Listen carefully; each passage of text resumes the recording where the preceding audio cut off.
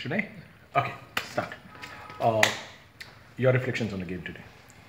Um, I think it was equal at some point because I had a weakness, but she also had weakness. But then she played this plan knight c3, knight a2.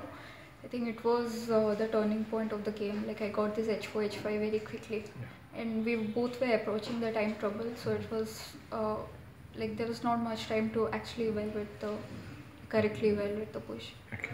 Uh, was this game played accurately, or there was a lot of inaccuracies as you reflect on the game today? Okay, once I got h4, h5, I think I was completely Quite accurate, better. yeah. So there were many ways of winning. So I think what I chose was also good enough. Okay. And in the context of the event, how big is this win?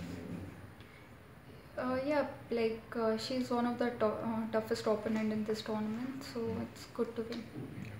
And looking at the fact that you are 2 points ahead of him, like Vijay, and 1 point lead with 3 rounds to go, are you going to think any differently or trying to stick to the same old routine? Same old routine. All right. And so far, so good. And all the best for your future games. Thank you.